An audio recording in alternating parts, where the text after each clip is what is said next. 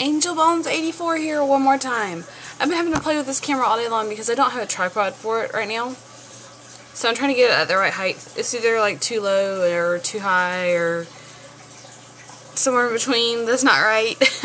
So I've got it stacked on top of my big speakers for my computers and a thing of Tums. Hopefully this will work. I have like a million ideas for videos, but storm warning. Although I'm not sure why. I need to get a tripod, which I'm probably gonna go get this afternoon, hopefully. But I wanted to make a video about what to do with my hair.